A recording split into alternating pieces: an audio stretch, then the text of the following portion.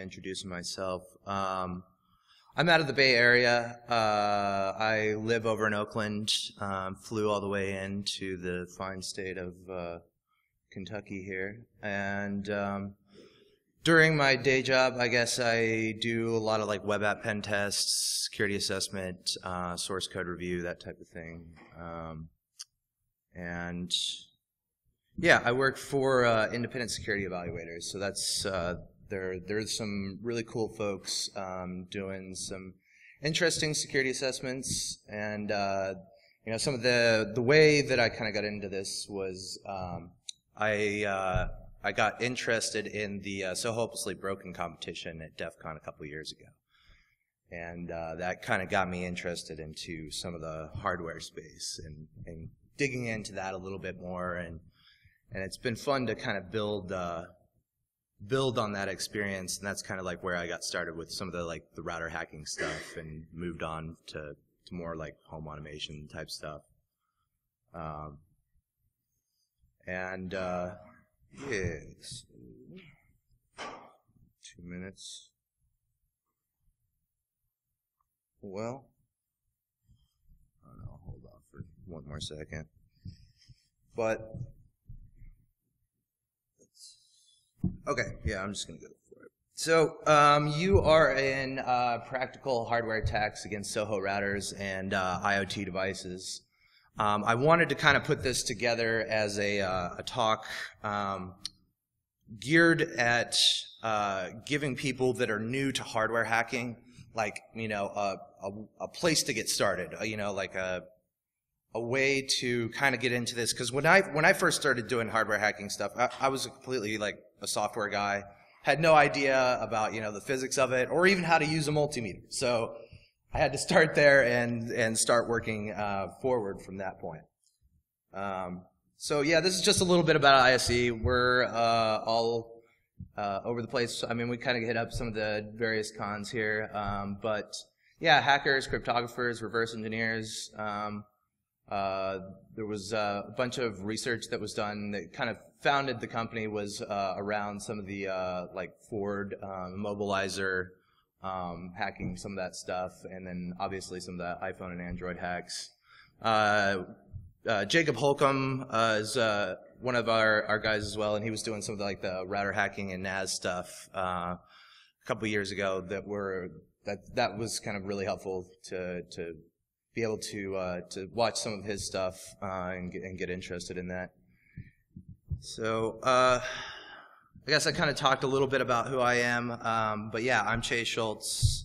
I'm a senior security consultant. That's my Twitter handle, and it's at the end of the talk too, so if you want to grab it, you can.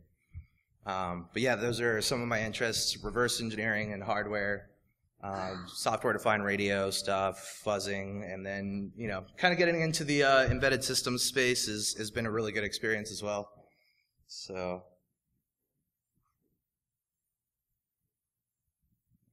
okay. So this is pretty much what I'm going to be talking today about. We're going to kind of go through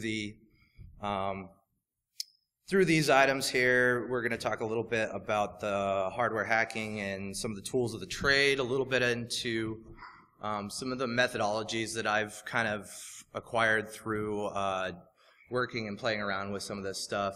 And I've got lots of pictures, so if I speed through it, we'll go to photojournal or whatever have you.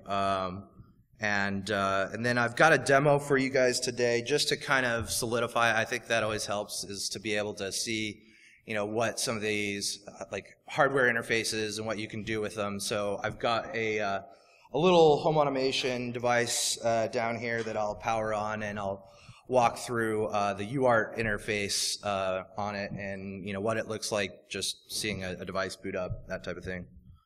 So I kind of got into all of this, like I said, with the router hacking competition at DEF CON a couple of years ago, and I really liked that. And then now, you know, there's all this like IoT space stuff, and it's I think, I mean, there's all of these devices. I think IoT is just like another rebranding of machine-to-machine communication, and, you know, all this stuff has been around for a lot, you know, for quite a while. But I think it's now getting to the point where, you know, there's all these toys and little devices, and, you know, now we're supposed to have like billions of connected devices in the next, you know, before 2020. Yeah, I got into this hardware hacking thing, and it was kind of an interesting time. I was doing like lots of web app stuff, Windows reversing, applications, security type stuff, and then I decided, you know what, I'm going to learn some stuff about hardware. And so I decided, you know, let's take the software guy back to school. And so the reason that I got into the hardware hacking stuff is these are like little black boxes. You know, they run Linux, they do things, but, you know, you like trying to pull up like a terminal on them or something like that. You just can't get to it without like playing around with some of the hardware stuff. So it's a great way to get into a device for initial research. So going through like these UART interfaces or playing around with some like JTAG stuff for debugging, it's they're really kind of entry like points to get in there and kind of start looking at pulling off the binaries or dumping the flash memory, and so yeah, we kind of talked about some of the IoT space, but yeah, the like smart homes, medical devices, toys, health, fitness stuff. I mean, Fitbit, obviously. Lots of sensors out there for like your house, like the I don't know. I've got a couple of sensors at home that are like doors or like home security type stuff. Motion sensors. All sorts of devices that are hooked up via Zigbee and Z-Wave. So when I kind of started first thinking about like hardware hacking, I didn't really know what it was. These are like some of the terms that kind of I at least associate with hardware hacking.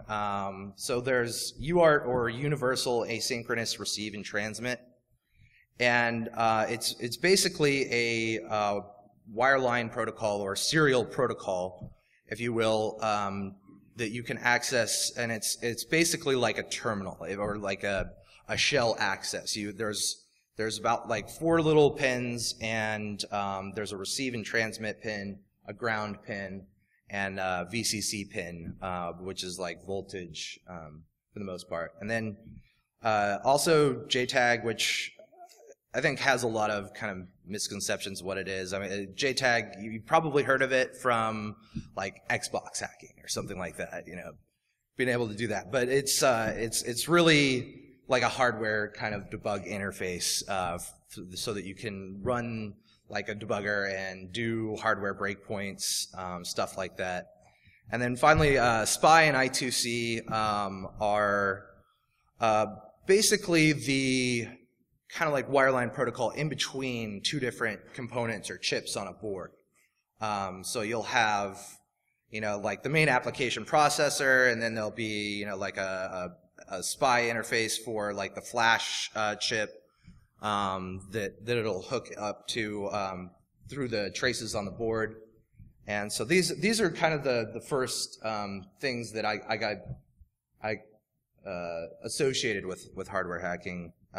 Just to kind of think about it that way. So this is what is this? Oh, this is a camera and home automation device, or like home automation hub. And so you can connect other Zigbee and Z-Wave connected devices to it. But when I first was messing around with this, I like popped this thing open, and it's like trying to put the batteries in, and I look at it, and there's like a little cutout in the back with these like 4 pins exposed there. So I was like, all right, wonder if I can play around with this. So the device, the Piper NV is the thing on the right there, and then the little board that's attached to it is a device called a Shikra, and it's made by Zibiter. So Stephen Ridley, if you haven't seen any of his stuff, he really excellent resource for like hardware hacking. He gave a talk a couple of years ago. Was it hardware hacking for software people, I think. So definitely check that out if you get a chance. He kind of, when I took his course this last year, he said that he kind of just like made it because he wanted one device to kind of rule them all, if you will. So it handles both UART, JTAG, and also as a SPI interface if you want to do things like dumping flash memory or wiring up to these boards to try and pop a shell. And also, you know, as a JTAG interface with OpenOCD. So, kind of like tools of the trade that, you know, when I started like building a small lab at home, it's definitely nothing as professional as like IOActive's lab or some of the like hardcore hardware hacking folks. You know, I'm just another guy trying to play around with some stuff. So, you know, this is a picture of you know, my desk at home with multimeter and a couple of routers hanging out there and some tools to try and, you know, kind of get in devices. This is you know, just another picture of another lab bench that I have set up at the house, and it's got like a pile of routers there. It's a pile of ponage, as I like to call it.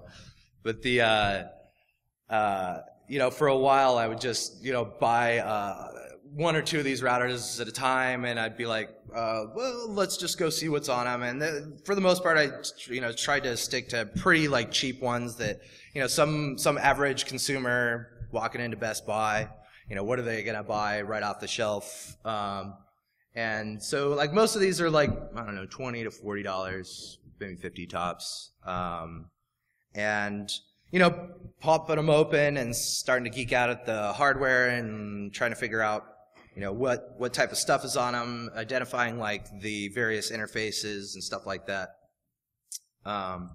So this is one of the first like absolutely, you could probably get by without it, but like they're so helpful. Like having a multimeter is like really helpful. This is like I think a Fluke multimeter, and it can do like continuity testing is the main thing that I use it for. That and like monitoring or like probing around for various voltage, trying to figure out like what the pins are, you know, what type of system I'm dealing with, and stuff like that. It's really useful. I use it for like pinout reversing. So I'll sit there and I'll try to find like ground first. You know, that way I know I've got like a place that is grounded on the board, and I know that you know, if I want to like try and mess with some stuff, or if like a reset pin to ground to like halt the device, that type of thing. And then the next thing I'll use the multimeter for is like on the voltage setting, to be able to look at voltages as the device is starting up. If I can find like a TX pin sitting on the board, and when you plug it in, you'll see like fluctuations. It'll be like at 3.3 volts and it'll drop back and forth, and that's usually like, you know, 1 bit. 1 0 1 0 1 0, and you'll see that voltage. Like it's funny because it's like an actual physical representation of, you know, what I know are probably like some sort of data going across a particular line. So this is another tool. This is like this is the Shikra again. Got a good picture of it. The link down there is int3. Their website there is awesome. They have lots of cool tools for hardware hackers. I think that they have like the Shikra here. I think they also have the Face Dancer from Travis Goodspeed, and a couple other like devices. But yeah, they're awesome place and pretty freaking awesome device. I have noticed some limitations with it. So like this is just one interface if I wanted to do UART stuff. There's also like a bus pirate or bus blaster, and then your various different dongles for JTAG and stuff like that. But I do like this device because it can do multiple different things. One of the limitations that I finally ran into recently with the Shikra is it's mainly for 3.3 volts. So if you get on a system I was looking at another home automation hub thing, and it was 1.8 volts, and I was like, oh crap, I can't hook anything up to this. So I was lucky to have another tool in my my tool set that would do it, but as far as a JTAG interface, I was kind of shit out of luck. So here's another awesome tool. Joe Grand made the JTAGulator a couple of years ago. It's really one of the best tools as far as trying to reverse the pinout. It will brute force a pinout for you. So say you solder onto a board and you don't know which pins are what, you can just wire up to them, and he made it so that it's you can have different voltages on it and it won't mess up a board. And I mean, if you're interested in some more of that, go check out Joe's talk. He goes way into depth about it. But I've really enjoyed this, and it's useful for both UART and JTAG, obviously, to try and figure out the various pins. And it can also act as a pass-through and a couple other things. So obviously, if you're going to do some stuff with hardware, a soldering iron, pretty useful. This is just one from SparkFun, I think. But yeah, totally useful for just, soldering on the pins that you might find and identify on there. This is some headers and some jumper wire. So when I'm wiring up to a board, this is definitely in use. This is a picture of a SOHO logic analyzer. This is really great if you have some data going on the board and you don't know what it is or how it works. You can hook up some probes onto the board, and in the SOHO logic program or whatever. And I've got some more slides about this later. But it can do some protocol analysis for you and things like that. And you can find that at SOHO.com. So this is kind of the methodology that I usually take when I get into a device. So basically, I'll try and pop it open. There's lots of plastic and stupid little security screws. Having a nice set of screwdriver heads and that sort of thing is a good thing to have. The iFixit kit is great. The 54-bit drivers to pop open some of these things. And then, once I'm actually in the device, looking around at the hardware, post voiding my warranty and joining the exploitation party, I will get in there and try to identify the various components and chips.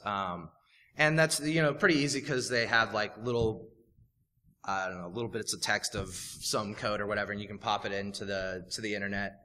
And figure out what the actual chips are, that type of thing. Go find the data sheets for it.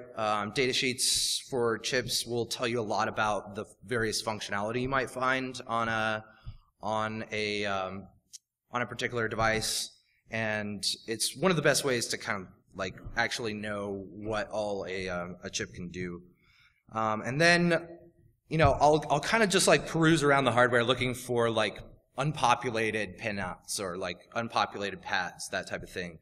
And then I'll solder some headers onto it and try and figure out what's going on there, and do some continuity testing like I was talking about, where the finding the ground pin, and then looking for the TX pin, that sort of thing, with the pinout reversing. Identifying the wireline protocol logic, so that's where the SOHO logic analyzer comes in, super useful there. And then, just wiring up to the board, device interrogation, firmware reverse engineering, if I can dump the flash from the device or grab the firmware from, a network dump as it's updating, something like that.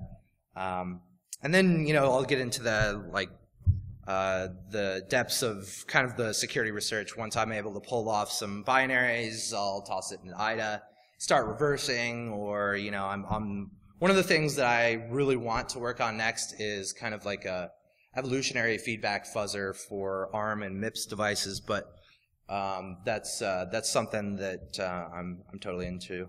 So, first step, void some warranties. Pop open your boxes, find your devices. That's the Smart Things. That's the Piper there. The Wink Hub, which was a pretty interesting one. And then, yeah, that's just like right over the screw that gets you actually into the device. Read your data sheets. They definitely are useful. So, like, this one is from a flash chip. I was trying to dump it on the Smart Things hub, and I mean, you know, I finally did dump it, but when I finally got the firmware off of there, it was complete junk. I don't know what it was. It's probably encrypted and needed to do some more reversing on it. But this is great because you can find like the various pins that you need to hook up to when you do like a SPI flash dump with flash ROM. And then, yeah, just another picture there. So as far as like identifying various like hardware interfaces on a board, this is a picture of a UART interface on a, I think this is a TrendNet maybe, I don't know. Can't really see it. But yeah, so this is UART, and like I said, the 4 typical pins: ground, VCC, RX, TX, all right there. This is a JTAG interface on a Belkin router. Before I soldered some headers onto it, and it's really nice when so like this is another one, and this is like a surface mount JTAG interface, or like serial wire debugging interface. And the Wink Hub is like a really good example. Most of the stuff that I popped open, they don't like label it as awesomely as like Wink did. So like the UART interface is like very nicely labeled, the JTAG for this chip, and they're all just like laid out as discrete units, and you can kind of see it there. The Wink Hub also has like a number of radios, like Zigbee, Z-Wave, Lutron, some other weird one I had never heard of. So as far as like the pinout reversing, this is kind of how I go about it. Before, you know, I just started using like the JTagulator to just figure it out going in there blind. Solder on some of the headers here. This is just me doing a little bit of soldering. Pretty terrible at soldering, but I'm good enough to get it into the device. Drew over there's cracking up. He's seen my solder. Yeah, and so then, you know, this is like a picture of hooking up to like a ground, like probing for a ground pin.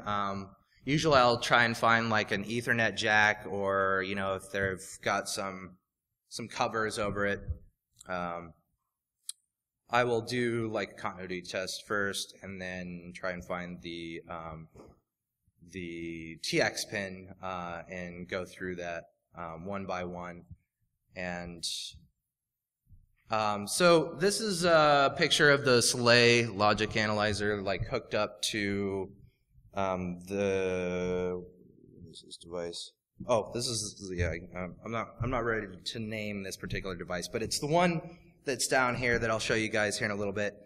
And the Soleil logic analyzer is, like I said, really good for trying to figure out what's going on a particular chip or interface at a given time. And it has just a couple of probes that go out. You hook up like the ground pin to make sure that you're not going to fry your device when you hook up to it. That part's pretty important. And then yeah, so you hook it up, and then there's like, you know, all the various pins or things that you would want to try and see what's going on. The Soleil that I have here, I think, can do like 8 channels at a time. The little smaller one there's a $50 SOHO logic analyzer, I think, you can do 4 channels at a time. And so it's useful when you just kind of want to figure out, what's going on, what the bits flying across things are. And here is, can you guys see that? Okay. So this is the SOHO logic program, and what it does is you'll see like the high-low, high-low, high-low, high-low, and what I did here is I figured out that this was the TX pin, and I applied one of the protocol analyzers to it, and this is the asynchronous receive and transmit one. And what it'll actually do is it'll show you like the letters and what they stand for, that type of thing, and the actual logic on there. So some playing around with like UART and that sort of thing. So here I've got it hooked up to a TrendNet router. The Shikra is hooked up there, and then like the little yellow sticker was not there. That's me after the fact. Usually what I do after I've figured out the pinout and stuff like that, then the next step is to like wire up to the board and try and figure out what the baud rate is. So with UART, there's a baud rate that's associated with the particular interface. Most common is like 115200 that I'll find, but there's various different baud rates on some of the devices, so that is useful to try and like figure out. And there's a really cool, couple of scripts I think that like Craig Hefner wrote, like baud rate.py. And once you're wired up to your board, you can just see it. It'll just go through various different baud rates, and you can see like it'll either be text or junk.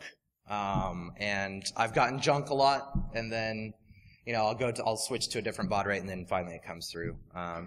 So yeah, the picture that just came up is another.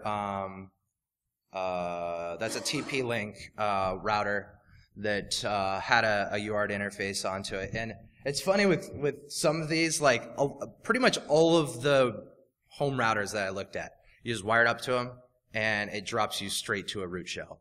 It's like no password, nothing like that. Like so with the TP-Link, there was an actual password, but it turns out like somebody had already figured it out on the internet for me. And so when I finally did check it out and grab the hash by reverse engineering the firmware binaries with like binwalk and that sort of thing, I pulled open the Etsy shadow file. I just tossed the hash into Google just to see somebody may have hacked it and or cracked it, and it turns out, yeah, sure enough, it was like posted on an unrelated, it was a related TP-Link product, but it looks like they're reusing their passwords across multiple things. Anyway, the password was SOHO admin, all lower text, so it wasn't too hard, I guess.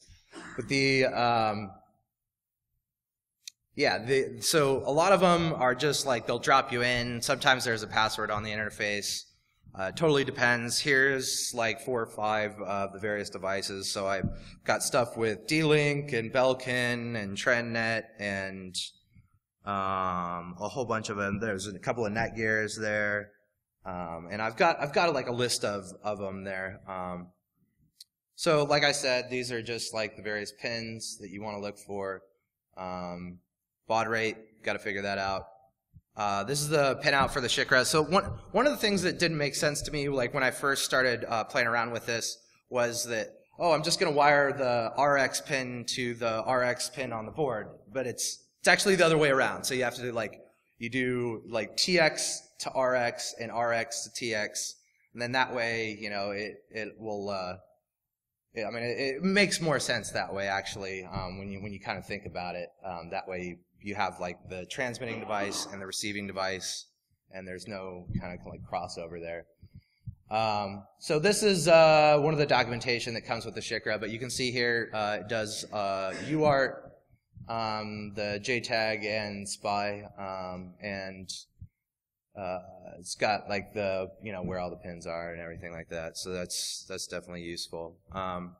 So when you get your Shikra or Bus Pirate or JTagulator or whatever, most of the time when I'm interfacing with one of these like cards or dongles or whatever, they're usually through screen. So you'll run screen, and then you'll have the particular like device that pops up in your under /dev, and then finally the like baud rate, and then that'll drop you in. And so I have a demo here in a little bit. I should probably get moving towards. But yeah, here's another instance of the Wink Hub. The Wink Hub was pretty cool. XenoFX came out with this kind of ingenuitive way of bumping the router. So like with the Wink Hub, when you would boot it up, it wasn't just so kind to just drop you off at a shell. You'd see the whole boot and everything like that, and then it would just sit there. You couldn't like Control X or Control C to try and break out or anything like that. So what he actually figured out was that you could take and the flash chip that was sitting on the board, at the right time during boot up, you could ground that pin, the read pin on the flash chip, and it would basically fail over to the bootloader. So you couldn't get to the bootloader but just by like mashing a key, like some of the devices, like I'll show you here in a little bit.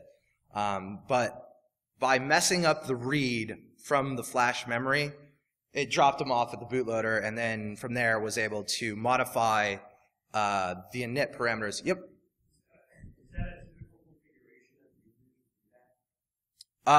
Yeah. So, I've seen, like, you'll see, like, press any key to go to the U-boot bootloader. Right. Right. I think so. I think that's why it failed over. And I had never seen it before. I thought it was kind of cool. It was kind of hard to, like, get right down on the pin at the right time. But yeah, I think that's probably definitely a feature of U-boot. So yeah, this one was kind of cool. So here's like a list of the various devices that I've been playing around with, whether they have like the UART access or JTAG access. I've also gone through and downloaded the firmware for them, walked them with like binwalk, and then looked at the various like password files or like binaries or programs that are running on the devices, some of that stuff. So what I'm going to do now is I'm going to go through and go ahead and just show you guys a quick demo of what this looks like, folks. Okay, you see here? All right, so this device I've got down here, and I should be able to power it up. So let's go here. Is that big enough for everybody to see? Do I need to make it bigger? Bigger? All right.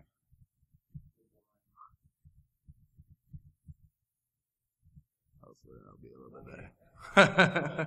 Too big? All right, here we go. All right.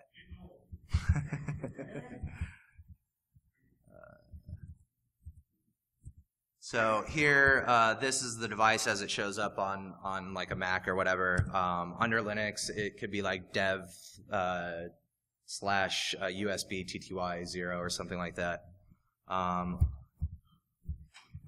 So I'm giving it the baud rate that is specific to this device, and I'll start screen. Another thing is with screen that I like to do is I will set like the log on. That way I can get a whole log of my like boot as it goes up.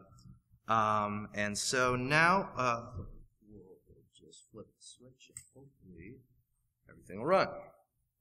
So here we see it's going ahead and booting up, and we saw the little part for the U-boot bootloader, and it said smash any key if you want to go into the bootloader. So that's definitely an option. And so, and I don't have it hooked up to the internet or anything, or the the Ethernet jack, so it's going to kind of like fail here for a second. yeah, then you'll see like the typical like Linux booting up, right? And it turns out with this device, it's actually running a embedded version of Ubuntu. And so we get to like a particular like the login here, and you know, oh, I don't know what the username and password is, and I can't get to the firmware to just like like pull out the hash from the shadow file and try and crack it or that type of thing. So what I you know decided to try and do next was to see what that like U-boot thing was. So I'm going to go ahead and like restart the device again, mash the key, and then we get to the U-boot bootloader, and you know, it's got some functionality. I mean, you can kind of like play around in here and see the various different functionality that it has. But one of the ways to get in on some of these devices is to modify the boot parameters of the kernel. And so what I finally figured out was I could do this this command here and edit the arguments for it. And it would give me, you know, like what the current environment variables and, you know, like the main disk and everything, rootfs, where it was located, that type of stuff. And I just added, let's see.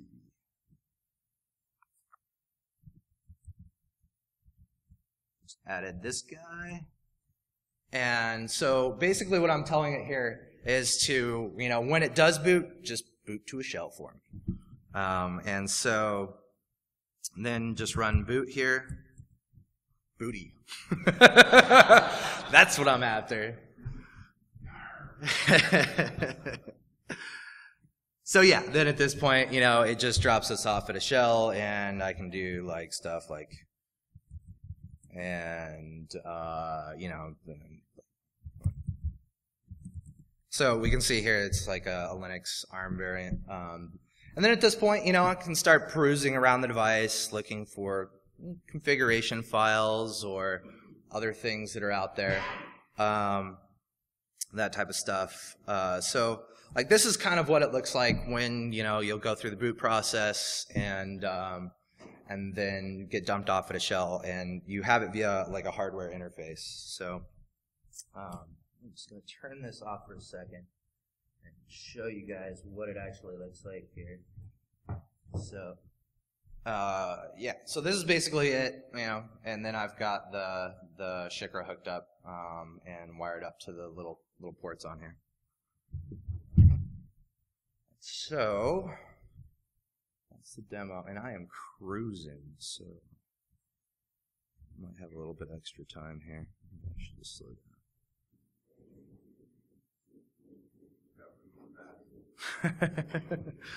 Yeah. So, yeah, that was kind of cool. We did a little bit of the demo. I'm in the process of doing some responsible disclosure. There are certain things with that device that I am yet to report, so I don't think I named it by name, but we'll get to that. I'll publish the details later, definitely for sure. So this is the a little bit about JTAG. I haven't had a chance to do too much with like actual JTAG stuff. I just got to do it recently with a another home automation hub that I've been working on, and this is where I found out that you know, on 1.8 volt systems you need like a different interface than the Shikra to actually get on there. And so the JTagulator is really awesome for this stuff. It'll help you find the test data in, test out, the clock, and the mode select. And what JTag will allow you to do is it's basically like a hardware debugger. Oh.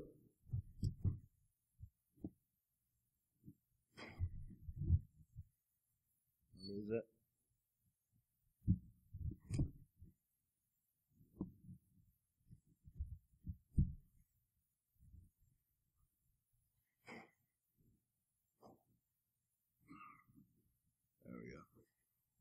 Cool. All right, come back here.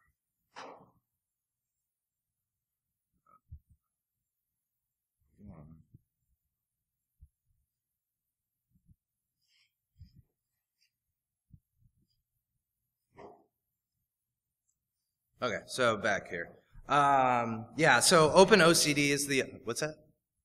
OpenOCD is the one of the tools, and it's free and it's open source. It's useful for starting up like a GDB session, and it'll start like a local telnet shell on your local host, and then you can use that to access like GDB and do some of the hardware stuff there. So the JTagulator is awesome for finding the pinout, but as I recently also learned, it's not like a JTag interface. So what I did recently with the project that I'm working on now is actually went online and bought a J-Link adapter and like a breakout board for the little interface that I needed to hook up to, and I'm hoping that'll work. But yeah, just a short little cliff note because I totally screwed me up when I was going through it. The JTagulator will find the pinout, but it will not be the interface. So finally, the last thing that I kind of briefly mentioned, like dumping flash. So like in the instances, say you're working on a device and you've tried going through the to grab it while it comes down over the wire, but maybe they're doing like certificate pinning or something like that on the device, and you can't man in the middle the SSL traffic or TLS to like pull it out of the network firmware. So and in that instance, sometimes it's just easier to try and pull it straight off the chip itself. And so this is one of the things that's awesome about the SEX via hex class is, and the thing that I was the most excited about for this class was dumping the software for a device via like physical means like this. And so here what I'm using is just like a Raspberry Pi. I tried to use the Shikra, I really did. But it was coming back with errors and misidentifying the device, and it couldn't do it. So you can definitely use a Raspberry Pi too as like a UART interface and some of the other stuff as well. But I was using it here as a SPI interface and dumped the flash. And so you can see here, I went online, figured out like the particular flash chip, and then like read through the data sheet and found the various pins around the flash chip. And as I was doing this, also one of the things to pay attention to is as you're trying to do this and say the device is powered and there's communications going back and forth and reading from flash, and you try to go dump memory on it, it might get corrupted. So the way to kind of get around that fact is, at least on the smart things, what I found was like a little reset pad, and I grounded the reset to ground, and that held the device in kind of like a halted state where it's powered, and power is flowing to the flash chip, but it's not like reading or writing. So then I was actually able to dump the flash with flash ROM, and that's the little tool to do it. So yeah. So flash ROM is a little open source tool. I'm not sure who wrote it, but it's definitely available online, and you use it to basically there's just like a read flag, and then it dumps it out to a file on your computer. And usually when I do that, what I'll do is I'll do it 2 or 3 times. That way I can see if it is corrupted, and I'll do a hash of it of the various different ones that I get. And if one of them's off, then I know, I'll keep doing it until I get it right or change my formula up, that type of thing. So if you're interested in learning more about hardware hacking, I can definitely suggest the SEX via hex class. It's super awesome. Check it out. Zibiter does an amazing job. And it's Stephen Ridley and Joe Fitzpatrick, I think, yeah. And the other one is obviously Joe Grand's class. I really wanted to take it here at Derbycon. I didn't get the chance. It was sold out fast, but maybe next year I'll get to take it. A couple of blogs that are really great. There's Craig Hefner's blog. If you're doing anything with like SOHO routers, you'll probably come across that one. And then Don't Stuff Beans Up Your Nose is Stephen Ridley's blog as well. You'll find some of his material there. And so, I don't know, I hope that maybe you'll be able to take some of this material and it'll give you the ideas, the tools that you need, and kind of encourage you to go out and do research on these devices, because there's so much out there to play around with, and all of these IoT vendors or people bringing devices to market, they're just hauling ass to get their product out there. So they aren't thinking about security much at all. And so I think that it's definitely up to us as the security community to at least get these devices into a better state than where they're at now. So I hope that the material here has been useful, and you can do it too. It's fun. And that's pretty much what I have for you. Yeah, I just wanted to say thank you to the Derbycon staff, other researchers out there like you guys. I totally would not have been able to learn some of this stuff without you. So, and if you're interested in getting in touch or whatever, check out securityevaluators.com. The GitHub link there, I've started collecting a bunch of firmware and posting it up on GitHub, so you can check that out. Check out my Twitter, and I think that's about it. So thanks, guys.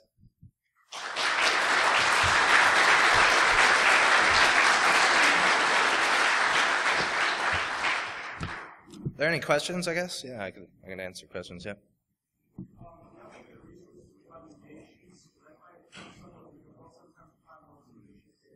Yeah, so the question was where to find different data sheets.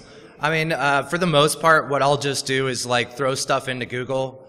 There are a couple of websites, I think datasheets.ru. A lot of the Russians have really extensive collections of data sheets for whatever reason. They actually repair their hardware, so I'll find some of the stuff on shady Russian sites. So it's not uncommon that I'll find them there.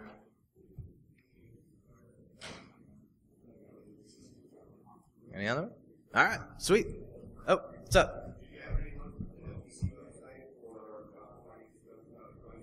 Oh yeah, definitely. That is actually another great resource. The FCC's website, if you have a device and you can figure out the FCC ID, there's great, internal photos, external photos, some of the the RF testing and stuff like that. Yep, that's definitely a good resource.